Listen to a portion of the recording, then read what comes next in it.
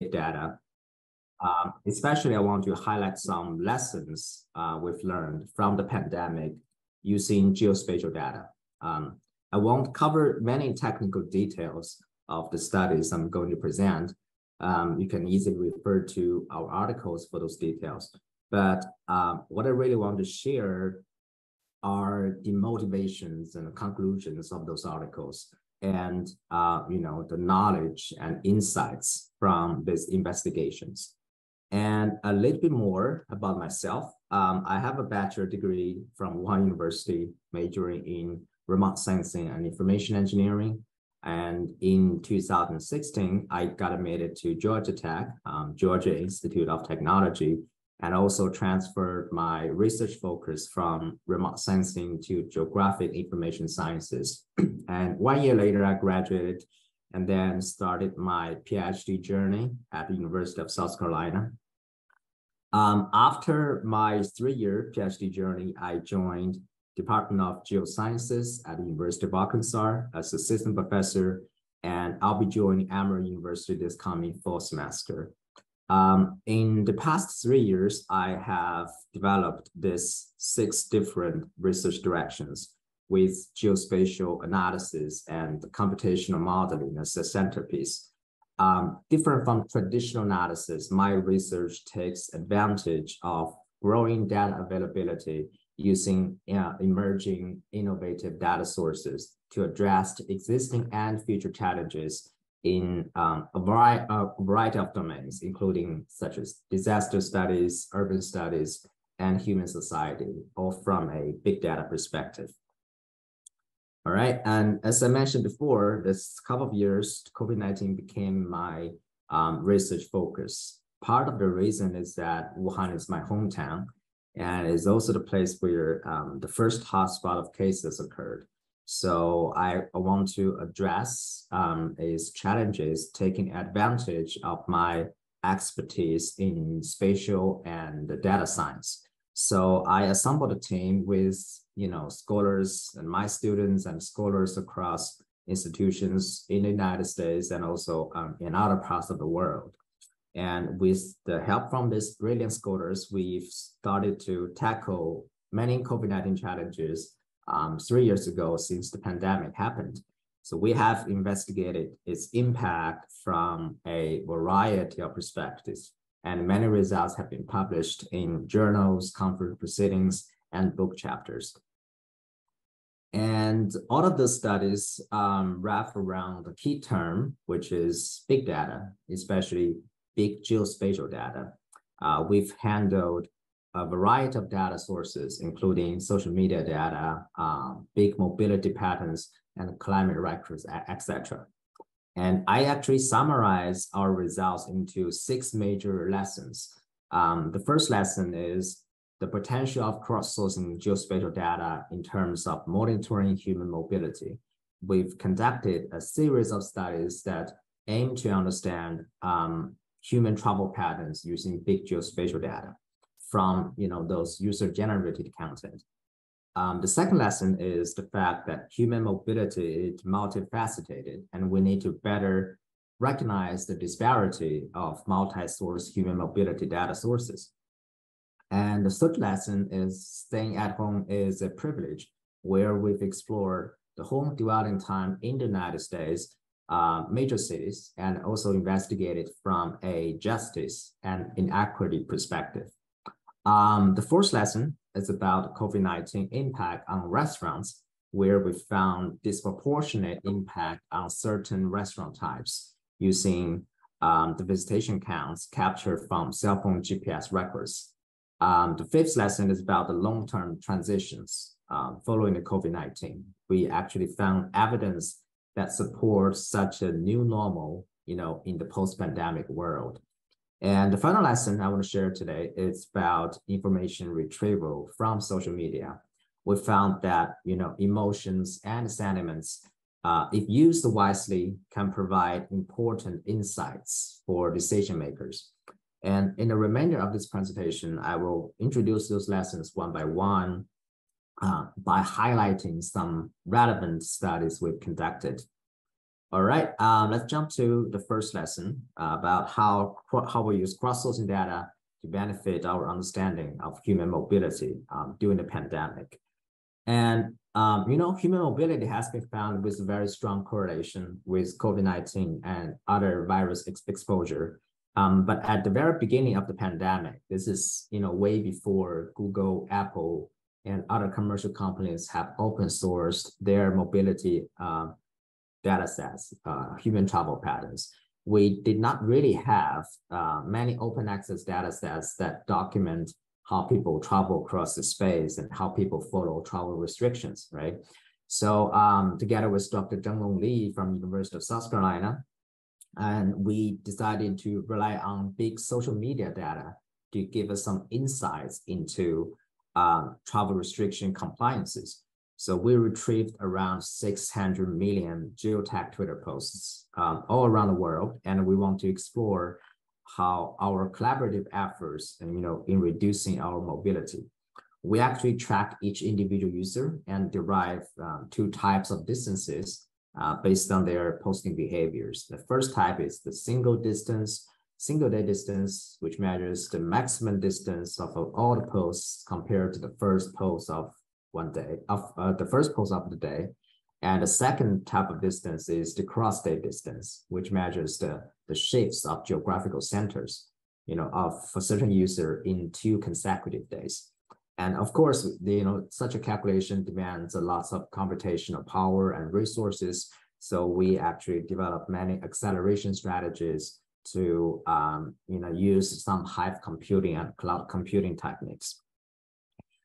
We've explored the country level patterns of travel distances, which allows us to investigate the policy strictness and how people adhere to certain policies. For example, from this figure, we can easily couple the temporal patterns of mobility with countries' policy implementation and see how effective those nationwide policies are, right? And from the slope of the reduction and those bouncing back patterns, we can have a general view of the responding back time and how people follow those policies and when situations started to recover. Besides the country level investigation, we've also explored temporal dynamics of travel distances at the US state level. And from this figure, we can clearly see a state level disparity in travel distances from March to June 2020. And this study only covers 4 months because it was conducted very early, but we do have some interesting findings. For example, we noticed that a dramatic increase in travel distances in Minnesota following the murder of George Floyd. And Minnesota is right here. I don't know if you can see my mouse, but here we have Minnesota. And of course, it was because of those protests, right? And we actually projected the COVID-19 cases in Minnesota with the observed human mobility from social media. And we found high consistency with the ground truthing cases 14 days later. And we discussed the results in our paper in a very detailed manner, so I won't repeat them here. So after this study, we've started to design frameworks and systems that can benefit research communities by open sourcing aggregated mobility records. We've designed origin destination time data model to using the high performance computing environment, which allows users to extract the billion level or million level origin destination flows on the server side. We've also developed an online portal, which allows users to interactively explore and also intuitively explore multi-source mobility datasets with their user-defined spatial temporal scales. And this portal actually has been used by many institutions and organizations across the world. So I would say it's a good success. All right, that's all about lesson number 1. The second lesson I want to share today is that we need to acknowledge the multifaceted nature of human mobility. So after investigating human mobility patterns using social media records, we noticed that some telecommunication companies or Apple and Google, they have all released their own products, their own mobility products to help fight the pandemic. And their products have been used in in a variety of studies, right? Even some Nature and Science articles use their products. So we believe that comparing these mobility products is essential because, different data sources only represent a certain perspective of human mobility and capturing a certain spectrum of population. And this is exactly what we have learned in this series of studies. So here we've compared human mobility patterns in the United States from Apple, Google, Discard Lab, and Twitter. We set up travel distances baseline using their patterns from January to February 2020 and map their change percentages from March to July 2020. And the mobility patterns from Apple, are derived from Apple Map. And so when you query how to go from A to B in Apple Map, it documents your travel distances. You don't need to go there, but the distance is documented. Google Mobility is from Google's location history. Discard Mobility is open sourced by Discard Labs, which use the GPS signals from mobile devices. And they have some collaborations with different telecommunication companies. So this is how they get their data. And from this figure, we can see the general mobility reduction starting from March in all mobility sources, but they do present, different patterns, especially in the recovery phase. And we actually did a simple correlation by pairing these 4 mobility sources. And the results suggest that they do present very strong similarity with the strongest correlation between Apple and Google mobility, which makes sense, right? But this correlation is not consistent. And we can see that cell phone GPS-based mobility records from Discard Labs are poorly correlated with Apple mobility records. So different sources have different natures. Many articles, including some published in very decent journals, they tend to rely on one mobility source to construct their disease communication models or impact analysis. What we have learned from this series of the study is that we need to consider the unique nature of the data sources we're using. And we probably need to consider a data fusion strategy to integrate those sources for a more comprehensive or more representative travel pattern. Since we have collected 4 different types of mobility records, we want to see that if they can point to some patterns in common. And here we've explored the time series of mobility change percentages for the 4 mobility data sets. The counties in the top 10 and the bottom 10 in wealth are highlighted in red and blue respectively. And we can clearly see the diverging mobility patterns between the lower income and upper income counties in response to the pandemic. And we found that rich counties were more responsive, and as they present more reduction in mobility compared to the poor counties. And all the mobility sources actually pointed to the same conclusion. So this is, but in our article, we actually term this phenomenon as the luxury nature of mobility restricting policies, which sometimes can force the poor community to not stay at home, right? Maybe they are essential workers who need to work, and maybe they just cannot afford to keep staying at home. And this leads to the fact that the poor communities are more exposed, were more exposed to the virus during the pandemic developing phase. All right, that's about lesson number 2. So after this series of study, I actually graduated from University of South Carolina, and I accepted the job offer from University of Arkansas. And the motivation of this lesson, the 3rd lesson, staying at home is a privilege, actually came from the moving process. I actually told this story many times to my students. As I need to move from Columbia to South Carolina in a very short time, and there are just so many stuff I need to move to the containers, and I could not do that by myself. So actually, I hired 2 people from a moving company to help me. And that was in the middle of 2020, and when the pandemic was developing really fast in the United States. So these 2 moving helpers were very nice, and we started to have great conversations. one of them mentioned that, you know, he really wanted to stay at home to avoid any possible COVID-19 exposure, but he needed this job to feed his family.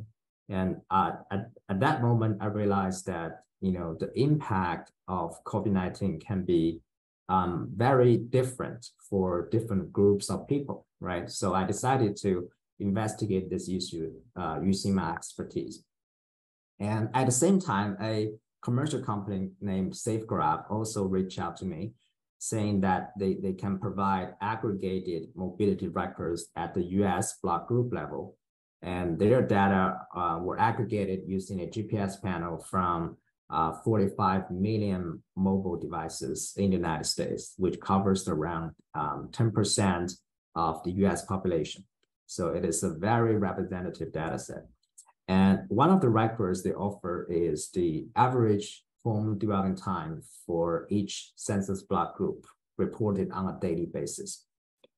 Just to give you an idea of what this data set looks like, I plotted the daily records from January the 1st to August the 31st from all the block groups in the United States, with a total of more than 219,000 of them.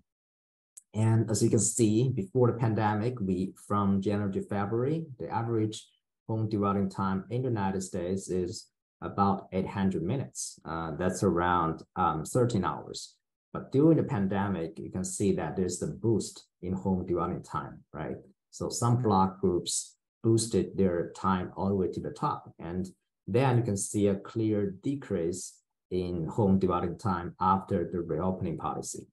Our study area actually covers 12 biggest US cities, not just cities, but city clusters in the United States. And you can see from this figure, we want to do some data mining for residents' home dwelling time during the stay-at-home orders in those city clusters.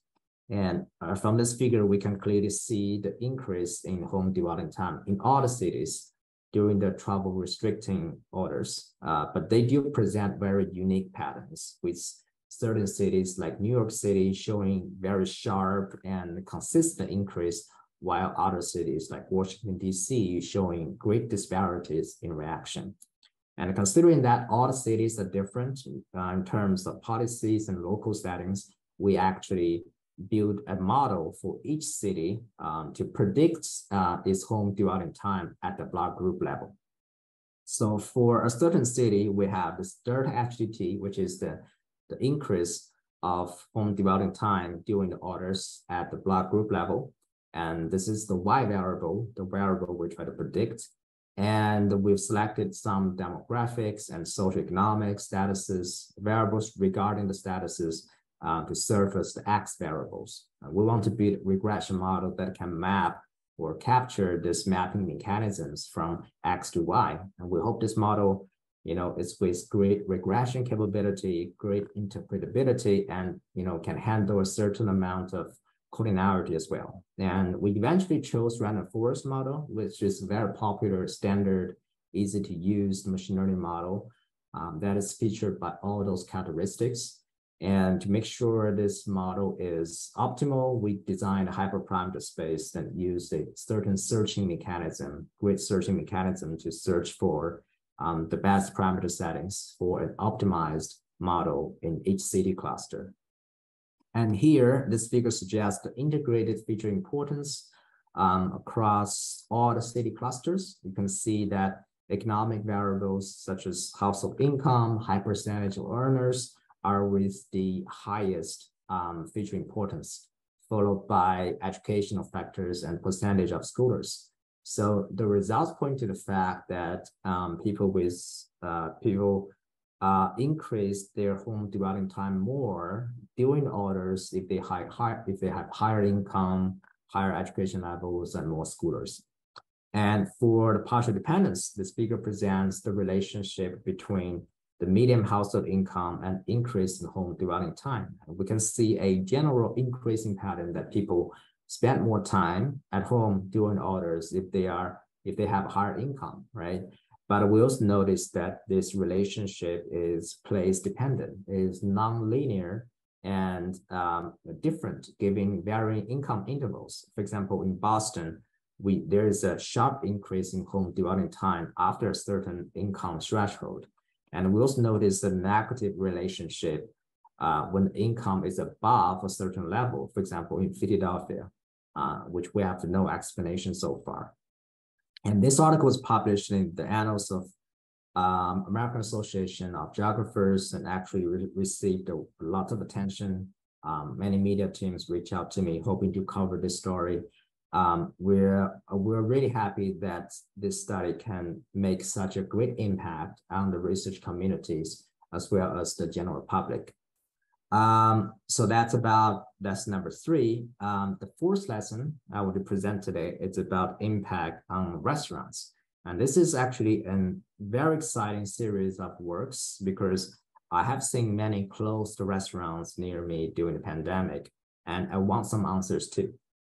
So for this series of the study, we used the point of interest weekly visitation patterns from SafeGraph and some restaurant labels from Yelp. We then cross-referenced these 2 data sets by considering the similarity in restaurant names and spatial proximity. So if their names are similar and they're very close to each other, then we regard them as the same restaurant in both data sets. And we have conducted 2 different studies. The first study targets Black-owned restaurants because there are few empirical studies that examine the situation of Black businesses at the city or national scales. The overarching objective that motivated us to do this study is to give voice to minority and a vulnerable population. The second study investigates the differential impact of different restaurant types like American restaurant, Chinese, Italian, Mexican, Japanese restaurants. We hypothesize that the impact and the recovery patterns for those restaurants will be different. And this is our hypothesis, and we actually proved that. So for the first study, this figure shows the comparison of the number of visits in 2019 and 2020. The x-axis shows the statistics in the year 2019, and the y-axis is the year shows the statistic in the year 2020. We can see that most points are below this 1-to-1 reference lines, which means that the number of visits in 2020 is fewer than the ones in 2019. So the restaurant industry did experience a huge blow in the year of 2020. We actually calculated the percentage of visitation loss comparing 2020 and 2019, and further used the KS test to identify if there is a significant difference in visitation loss between Black-owned restaurants and other ownership unreported ones. And here we have the visitation loss in percentage versus the empirical cumulative density. The red line represents the Black-owned restaurant, while the blue line represents the average of ownership unreported ones. We noticed that the situations actually differ in different cities. In some cities like Detroit and New Orleans, Black-owned restaurants suffered more. But in Philadelphia, the situation was the opposite. And in Dallas and Washington, D.C., Black-owned restaurants and others present very similar cumulative density curves, which suggests that there's no significant difference in visitation loss between these 2 types of restaurants. And again, the study was published in the same journal, Annals of American Association of Geographers. We titled this article, "Black Businesses Matter," hoping to draw some attention from the academia and the public to this vulnerable population. And it also received wide attention. Yahoo News even wrote an article to start a debate. Does the Black-owned label help or hurt Black businesses? Because it seems such labels in Yelp did not really help during the pandemic as much as anticipated. But I think we definitely need more studies to answer this question. All right, but we did not just stop there. In our second study, we've investigated the impact of COVID-19 on different restaurant types. And in this figure, you can clearly see some revenue changes in American, Chinese, Italian, Mexican, and Japanese restaurants, in 2020, 2021 compared to 2019. We've estimated the revenue based on the visitation from cell phone records and also the average spending of those restaurants from Yelp. And because of data sets actually provides the origins of those visits, we can easily find the social demographic statistics of those visitors, right? So we've explored whether people of different income levels change their restaurant dining behaviors by looking at entropy of visitors' income. So increased entropy means customers with diversified income levels. And we found that in most cities and for most restaurant types, customers' origin during and after the pandemic actually became more diverse in terms of income levels compared to the pre-pandemic phase. And this is quite interesting finding, and that really surprised us. And besides, we've examined the relationship between travel distances and restaurant visitation, because we want to see if restaurant visits after COVID-19 would follow the same visitation law of human mobility. We found that the universal law of visitation still holds, but the magnitude of distance decay varied a lot across the timeline, pandemic timeline, and across different restaurant types. And we actually documented and discussed this finding in our article in very detailed manner. We published this article in GIScience and titled it, the diverse landscape of restaurant recovery, hoping to document the short and also the long-term influence of COVID-19 impact on the restaurant industry. And a couple of months ago, the Fox 24 News interviewed me, and we had a very pleasant discussion about the possibility of providing more support for the vulnerable restaurant industry. All right, that's about lesson number 4. So after investigating impact from COVID-19 pandemic from these perspectives, we noticed that some of those impacts are long-term and might be irreversible, especially in urban areas. So we will begin to see those long-term impact urban transitions following the pandemic in this couple of years. That's our hypothesis. To investigate this issue, we actually first built urban spatial networks in major cities using human mobility patterns collected from self-records. And the nodes of the network are census block groups, and the links or edges, if you may, represent interactions between nodes quantified by the travel counts, their spatial linkage. So we assess the degree centrality of those networks. And as you can see, the blue, orange, and green colors represent degree centralities of those networks in the pre, during, and post-pandemic phases. We can see some interesting patterns here. And if we look at Atlanta, the degree centrality of nodes increases during the stay-at-home orders and maintains that way towards the post-pandemic phase. If you look at Orlando, the degree centrality of nodes decreases, and then it bounces back. It returns back to what it used to be. For Pittsburgh, the degree centrality has a continuous increase, but for Riverside, there are just no obvious changes at different phases. So the changes in degree centrality of nodes means the modification of urban network functionality, right? For example, the increase of degree centrality at a city level means a decentralized network structure because of the increased number of connection hubs in the city. So we observed that some cities, did experience an urban network transition, and such a transition might be irreversible from our observations. And we're still investigating this issue and trying to understand how the post-pandemic urban system is different from the pre-pandemic version from the perspective of networks.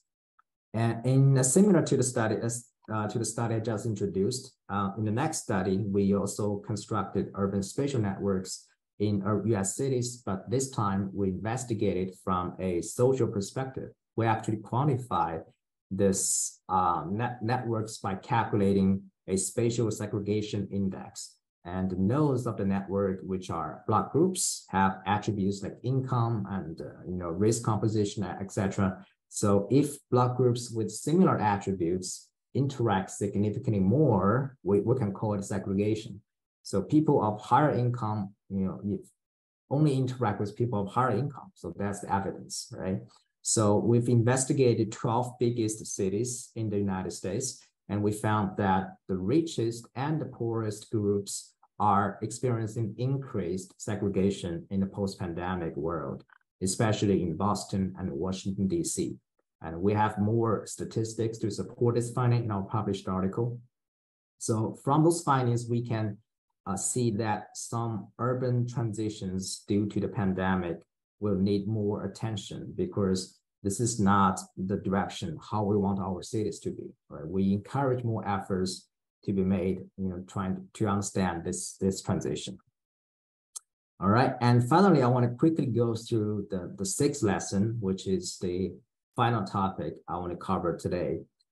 Social media analytics is one of my research interests, and I do believe that emotions and sentiments from social media can provide significant insights into the post-pandemic, into the COVID-19 pandemic.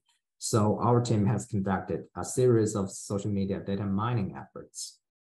In a recent published study, we've analyzed 2 billion Twitter posts around the world in 67 languages to unpack the relationship between public sentiment and COVID-19 policies. We've implemented, advanced natural language processing techniques and some temporal embedding classifications through the manifold learning. And in another study, we've monitored mental health signals in Australia. This is in collaboration with the Queensland University.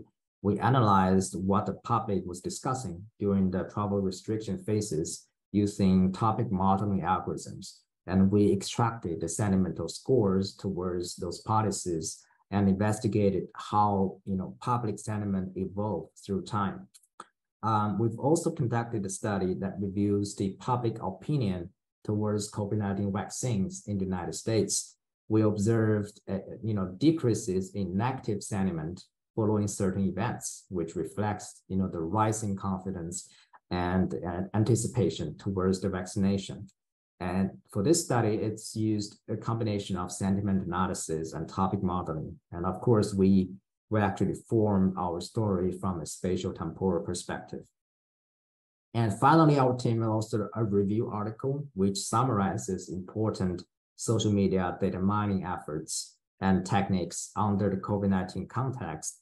And in this article, we've discussed how the future social media data mining efforts could be, less biased and more inclusive.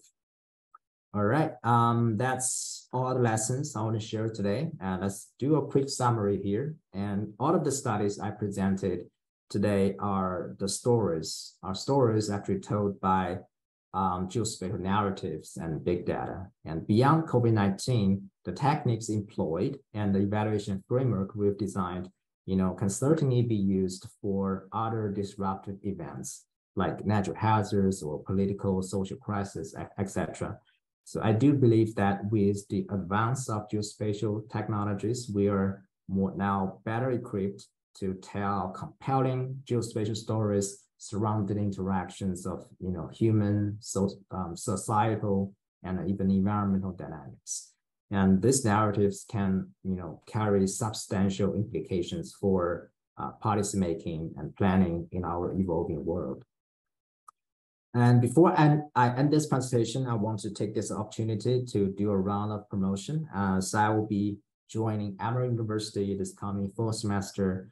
I'm recruiting motivated master, PhDs, and postdocs in the domain listed here. And feel free to reach out to me if you think this is a good opportunity, and feel free to distribute this information in your network.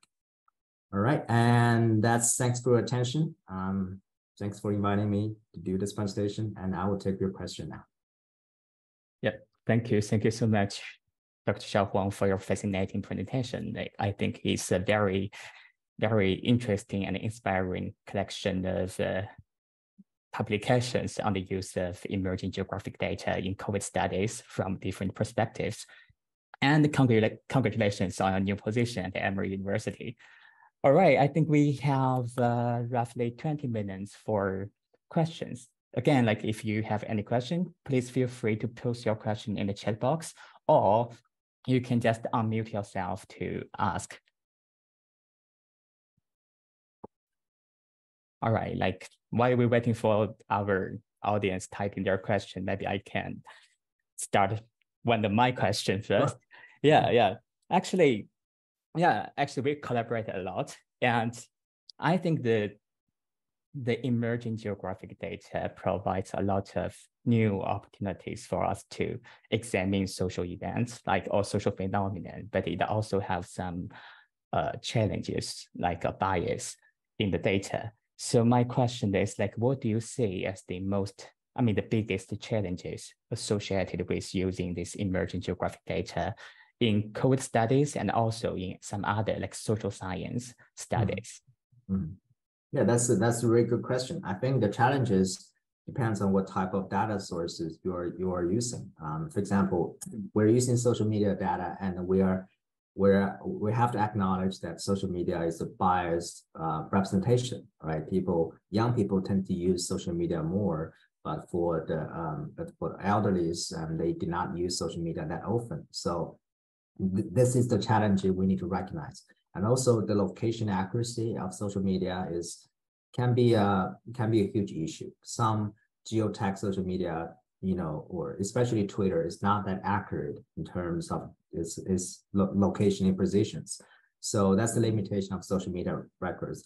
But for other mobility data sets, like from the SafeGraph or the other data sets we're using, they also have their own limitations. So I think we need to see this question from data to data, right? We need to better acknowledge the limitation of those big data so we can tell better stories. Yeah, thank you so much. I saw there's a question from Dennis. Like, Dennis, would you mind to unmute yourself to ask?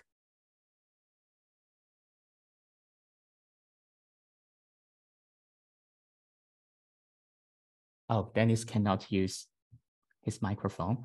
I think the question is, what does big data reveal about impact on brain function responsible for forgiveness in the community?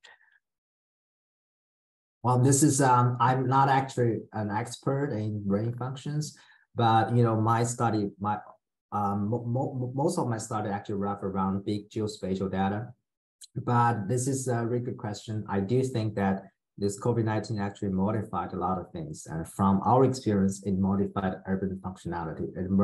It modifies human behavior. And I also think that it might modify the brain function too, right? But my team has no plan to investigate this issue, but I do think this is some topic that worth investigating. All right. Any other questions?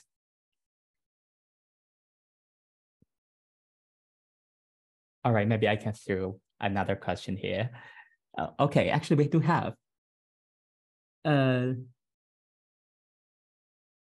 there's another question, like, can an independent researcher sitting in the third world country replicate these studies to his country? I think this is about like digital divide, like because this data is not everywhere available, especially in the underdeveloping countries, they have no access to this data. Like, do you have any thoughts on that?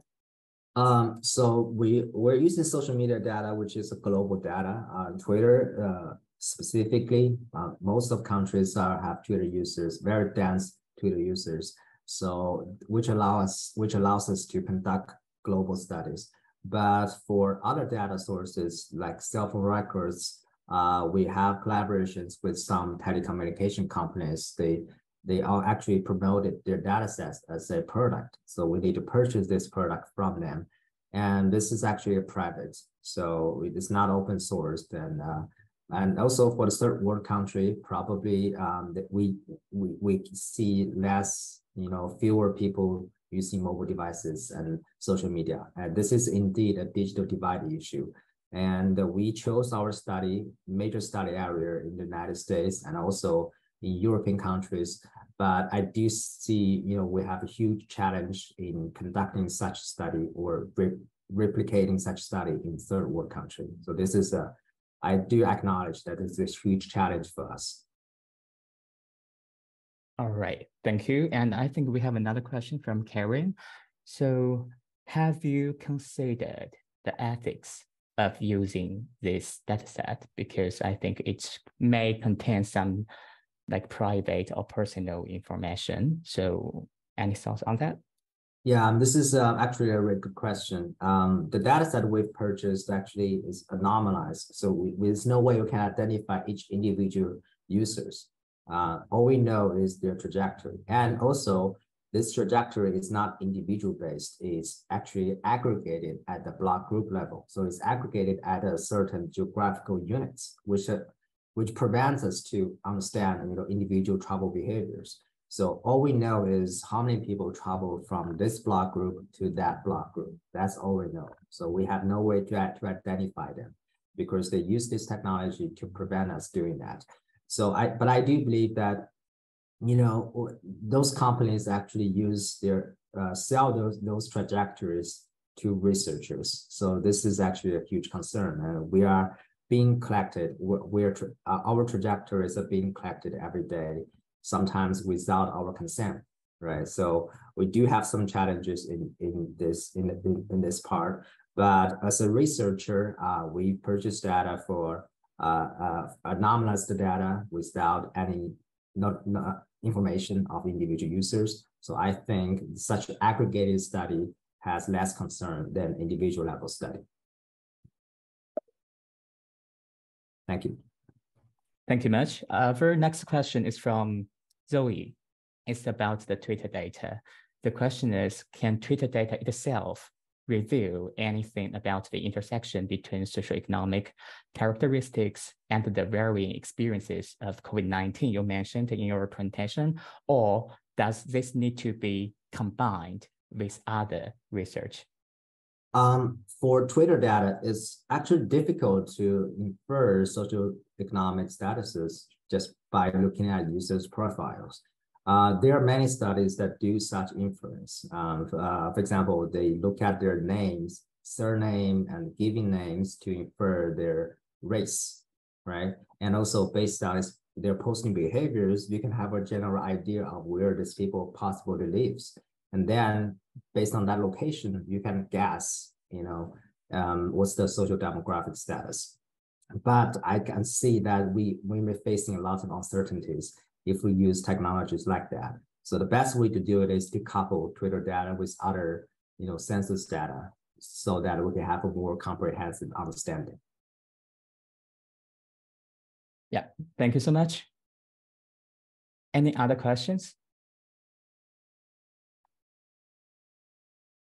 Okay, we have a question from Matt. What did your research tell about accuracy of sentiment data across different social platforms and across geographies? For the sentimental data, we only tested on Twitter data. So we've collected billions of Twitter posts, and we use a very popular package, very standardized package to analyze its sentimental score. But we didn't do that across platforms because Twitter provides API for us to collect data, but other social media platforms do not. Like Facebook, we cannot get data from Facebook in this case. So we're only using one social media platform to conduct our study, which is Twitter. So I cannot say how its sentimental score compared with others. But I do think this is something we can investigate in the future. If we can have multi-platform data, then we can conduct that study. So it's worth doing that.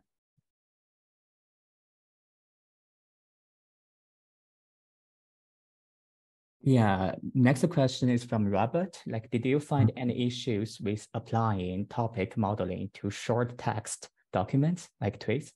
Yeah, we actually I can't remember the limits we set in the setting. For very short text, we eliminated that twist because we did not think that it contains enough information. So we have restriction on the length of the Twitter post. Of course, you have you cannot exceed 140 characters, but if the post is very short, then we cannot extract meaningful information from it. After we removing those stop words, then probably the tweet will be even shorter than that. So we set up a threshold and remove those trees with very few words.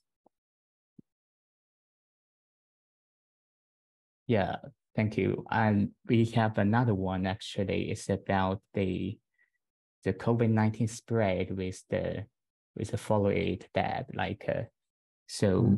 do you have the slides? Yeah, I can reshare that again. I mean, let me see. Can you see my screen now? Yeah, it's loading. I can see it now. Okay. I believe you're asking about this slides right here on this one, right? So if you look at Minnesota, in the beginning of in the May, right here, we can see a huge rising in the blue. Blue means single day travel distance, right? Yeah. So we actually observed that using Twitter data. At that time, we don't have any mobility data sources. So we actually use Twitter data as a proxy to understand how people travel across the space. And this is our findings. And I did not do the epidemiology study by myself. I actually in collaboration with some experts in disease communication modeling. So I did not really understand how this model is constructed, but I provide, this mobility patterns, and they use this pattern to construct their communication models. And actually our prediction is very accurate compared to the results 14 days later. So I do see the huge potential of human mobility data at such, locational level accuracy which can help predict disease communication. But I did not do such study. I don't have much expertise in that. Thank you so much. Any other question?